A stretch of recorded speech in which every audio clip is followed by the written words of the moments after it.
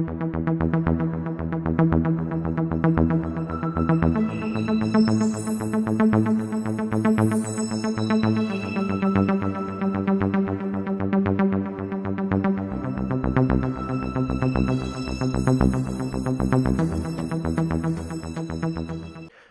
is going on, YouTube Nation? This is our Dividend. If you guys are new to my YouTube channel, make sure you subscribe and hit the notification bell so you don't miss future videos. So I'm going to reveal to you some of my plans with M1 Finance and E-Trade. And my master plan isn't ready yet, but it's just starting. And I'm very excited to really discuss that with you guys. And really, this is a beautiful month for dividends. So I want to reveal that to you guys, my E-Trade and M1 Finance dividend portfolio.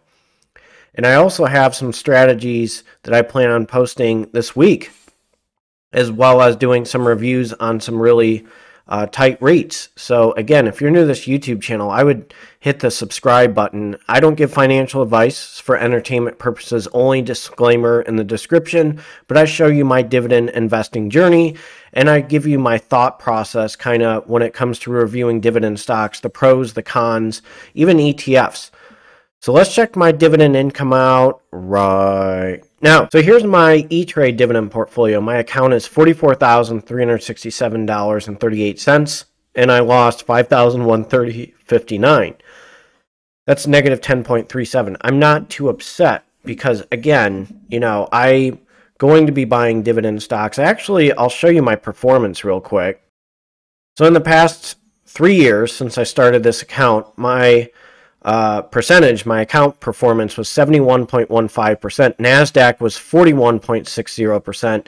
The S&P was 46.98%, and the Dow Jones Industrial Average was 43.42%. So I am winning right now, which is kind of crazy. I don't think that'll be there in the long run, but you know, it's looking pretty good against the S&P, NASDAQ, and Dow Jones Industrial Average right now. And all I'm doing is buying dividend stocks. Now, let's go to my dividend portfolio. So I'm just going to show you my numbers and allocation of my dividend stocks. Arbor Realty Trust, I have 564. Sachem, I have 279. KeyCorp, 277. Gain, 192. SQFT, Presido Property Trust, 183. TSLY, I'm at 161. Right now. Now this is the big master plan. I'll reveal to you that with you guys. Realty Income 134, Vitreous 127, Horizon Technology 126.99, EPR Properties 125, Main Street Capital 118, Huntington Bankshares 104. It's kind of like a little like spin-off thing that happened with Presido. I'm just going to let it sit here. OCSL 77, Scion 62, Franklin Resources 58, I need to get to 100, GMRE 54, Conagra Brands 33, NLCP 22, APLY 21, who knows what will happen, that's why I'm having it sit there, Paramount 367, and New Tech Capital 608. Paramount, I'm going to let it sit here for a little bit, and I may just throw it into APLY. I got to see what's going on with these guys and go from there. This could be an options stock in the future. I need to learn how to do options. So let's go over my dividend income for this month, or actually April, which is very exciting. So overall, this was not a bad month for E-Trade. But again, I need to really start getting to 100 shares with some of these dividend stocks. So Huntington Bankshares 1601, Paramount 363, Global Medical REIT 1115, Franklin Resources 1732, Horizon Technology Finance Corp 1384, Main Street Capital 2643. I got New Tech 108. Again, I'm holding that and seeing what's going on. New Lake Capital Partners, that is an OTC marijuana or Mary Jane REIT at 858. EPR Properties 3421. Yield Max, again, the covered call ETF 965. Sachem Capital Corp 3635. Gladstone Investment Corp was 1533. So on this one, I got a total of $227.82. Now, my goals are, again, to load up on these covered call ETFs so I can start buying more of these dividend growth stocks. So what I'm going to do is TSLY. I'm going to load up in those guys, get enough income from TSLY so I can start buying APLY and letting a domino effect start kicking in. That way I can get to maybe about $100 to $400 a month on these covered call ETFs, and I can use their income to buy the other covered call ETFs and then use that income eventually to start buying dividend stocks. So that's my strategy with these covered call ETFs, specifically on E-Trade. I feel pretty confident in that. Again, taxes might be a different story, but I wanted to reveal to you my dividend income on there. Now, M1 Finance was turbocharged, and I'm going to go over that with you guys. So right now, the Death Star is at 56,329.10. So I'm going to go over my holdings probably in the future, but I want to show you my dividend income and what my strategy is with M1 Finance, because this was a beautiful month. So I'm going to go over my dividend income with these guys and explain to you what I plan on doing with my strategy. So I'm going to start with Coca-Cola. I made 284. Regions Financial, I made 1240. FSK, KKR Capital Corp, I made 1745. VC Properties, I made 1657. So Zim, I had to calculate everything because there was some like taxes, and I made a total of $213.71. Again, this is nice with Zim because every quarter I can just get like some passive income, some crazy passive income from these guys. Now, they're not the most reliable dividend stock, but again, their earnings and their passive income that they distribute for me for my dividend portfolio is very exciting, and it could be an opportunity to turbocharge my dividend portfolio. So that's what excites me a lot about Zim integrated shipping services. Kilroy Realty, 1659. Medical Property Trust, I had to add that up. I was 506. Remember, I sold those guys for taking a tax hit and then going from there. AFC Gamma, 17 cents.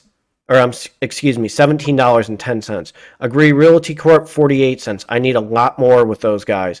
Care Trust REIT, 289. Refi Chicago Atlantic Real Estate Finance. That's a mortgage-backed real estate investment trust. You can correct me if I'm wrong. Innovative Industrial Properties, 3159. Owl Rock Capital Corporation, 1217. Spirit Realty Capital, 2324. Trinity Capital was a big one. That was, it looks like 3087. I had to calculate that. Fifth Bank Corp, 344. SLG Green Realty. I actually sold them, and LTC Properties. I'm going to have to consider putting those guys in E-Trade individually so I can earn that passive income from those guys and probably use that dividend income and start buying other dividend stocks. That's kind of my strategy that I'm thinking with SLG and LTC Properties. Once I get enough to start really getting passive income from those guys and use their dividend income to buy other dividend stocks. Stag Industrial, 67 cents. Same thing with SLG Green Realty, 27 cents. Bright Spire Capital, I made 437. CubeSmart, I made 1562. Aries Commercial, I made 763. Keenon Holdings, I need to really pay attention to these guys. There's some potential with these guys. I may do a future video. So I made 485 with them. Bank OZK, $3. McCormick, 548. Blackstone Secured Lending Fund, 1312. Altria, 3263. LTC Properties, 48 cents. Rhythm Capital, 414. And Ready Capital Corp, 542. So you're starting to see really the dividend growth kick in. And I cannot wait to get to maybe 100 to 200 shares of CubeSmart and really starting to do some damage. So Spirit Realty Capital, Owl Rock Capital Corp, there's a lot of potential. McCormick, so what my goals are with a lot of these REITs, high income real estate investment trusts, I want to use that dividend income to buy dividend growth stocks like McCormick, like Coca-Cola, like the other ones. Now, Abby, I ended up dropping. What I plan on doing is messing around with those guys, either with Webull or I have nothing wrong against Abby. It's just I need enough passive income to start buying those guys. One thing with Altria, I did post a video. Their earnings wasn't too attractive.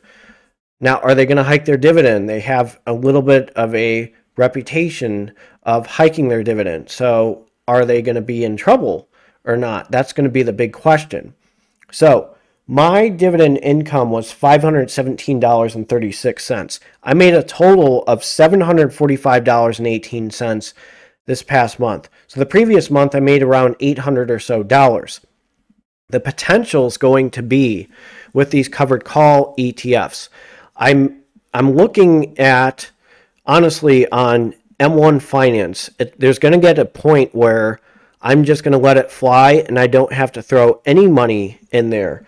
Now, that was attractive at $517.36. I want to have enough confidence to where I'm making a consistent $2,000 a month on passive income and reinvesting the dividends and never touching it again. So I'm getting close to that, but I'm not to where I want to be. And I want to at least get to 100 to 200 shares in many of these dividend stocks and go from there, because I'm going to show you a few things. So right now I'm at Regions Financial at 78 shares, Trinity Capital at 77, ARC at 77, Barings BDC at 60, Hercules Capital at 59, EPD Enterprise Products at 59, Flowers at 53, All Rock Capital Corp at 49, AFCG Gamma, and Zim.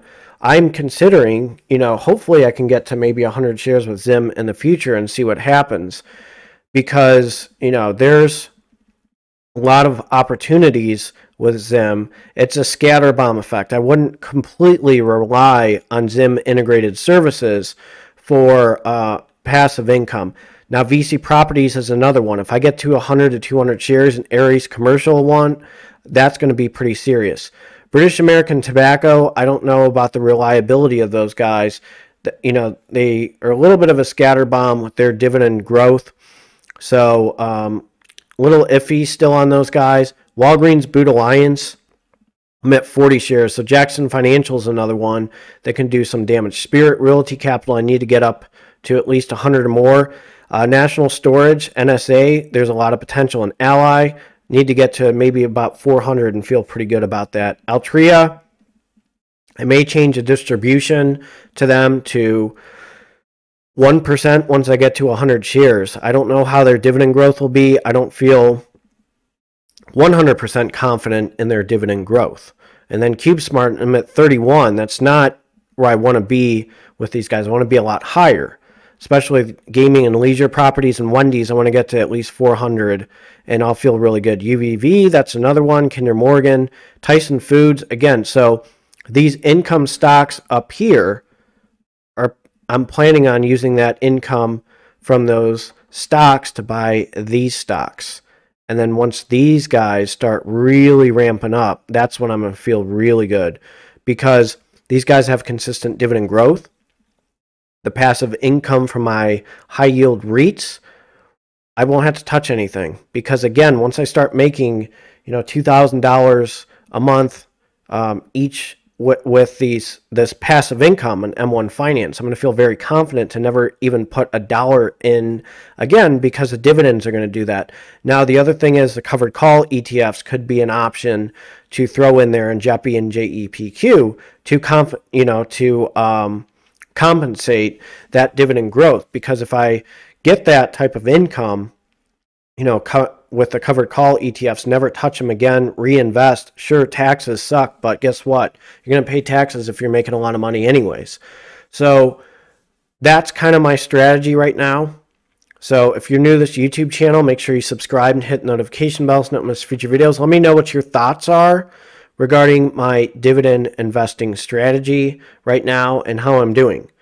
I'm going to try to squeeze in a video later for you guys, so make sure you hit that notification bell after you subscribe and keep an eye on my channel daily. Take care.